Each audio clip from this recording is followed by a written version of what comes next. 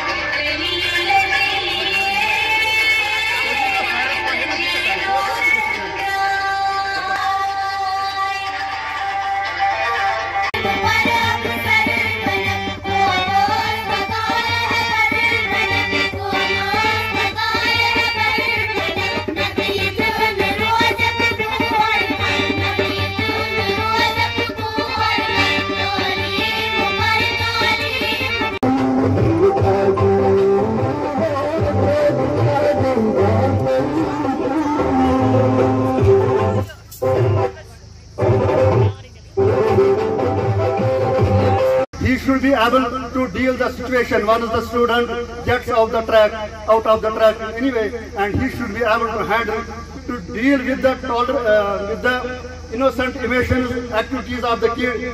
The teacher should behave as a submissive worshiper.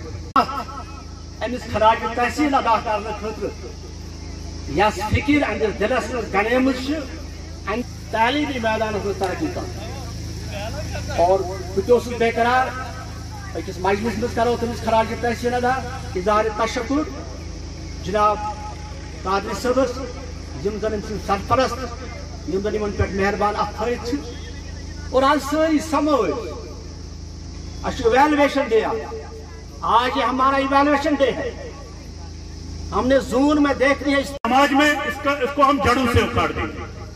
हमारे समाज में कोई भी बंदा यानी फर्दन हम तालीम देंगे और उसके लिए आप हम सब मिलकर ही नाकामगी को जड़ से मिटा सकते हैं। Zonal Education Officer Staff, Chief Education Officer Staff, Tahsildar Staff, Municipal Team Staff, the son, DDC member, खासकर Municipal Team Chairman जनाब मुश्ताक साहब, ये तकरीबन कामी और सारी ऐसे इंतजार कर। देखिए, जहाँ तक ये प्रोग्राम कंसीव किए जाते हैं, इनका एक खास मकसद होता है। उसी मकसद के तहत समग्र शिक्षा ने तमाम डिस्ट्रिक्टों में हमारे डिस्ट्रिक्ट में ये बता दिया कि आप जोनल लेवल पे कम्युनिटी मोबिलाइजेशन प्रोग्राम करो।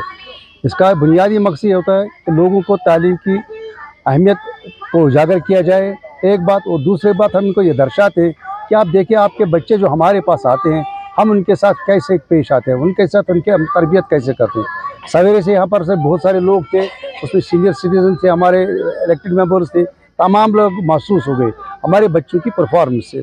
दूसरी बात, हम इनको ये बताना चाहते हैं कि आप हमारे साथ कोऑपरेट कीजिए, आप हमारे साथ ताउन कीजिए, ताकि अगर कहीं हमारे पास नकाइस हैं, कभी अगर खामियां हैं, उसको दूर किया जाए, मिल बैठ के दूर किया जाए। क्योंकि ये जो अब मूवमेंट बन गई, अब पब्लिक मूवमेंट हो गई, ये सिर्फ सरकार तक ही नहीं रहनी चाहिए मखसूस। इसी वजह से कम्युनिटी को इन्वॉल्व करने के लिए उनका रोल यहाँ पर बढ़ चढ़, ताकि एजुकेशन में आ जाए।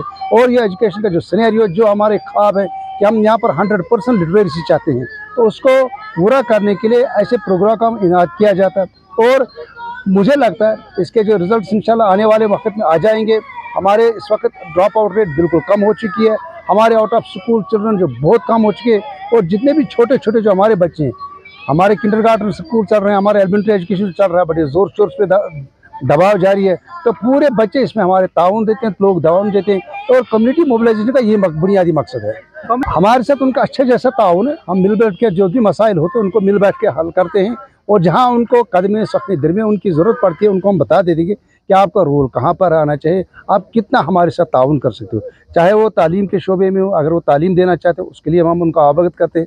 अगर वो मैन पावर इस्तेमाल करना चाहते हैं कहीं जगह, वो भी इसके लिए इस्तेमाल कर सकते हैं।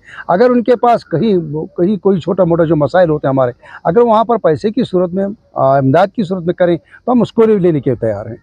अगर आप सच माने तो ये जो हमारे जिसको हम पहाड़ी आपने बता दिया, हम कहते हैं जो तालीम लिहाज से किसी लिहाज तक पसंद हैं, वहाँ पर इन प्रोग्राम का बहुत ज़्यादा रिस्पांस आता है। लोग इसमें बढ़ चढ़ कर हिस्सा लेते हैं और हमें खुशी होती है कि लोगों को पता चला है कि अब तालीम की अहमियत क्या है। क्योंकि तालीम के बगैर इंसान नहीं रहता।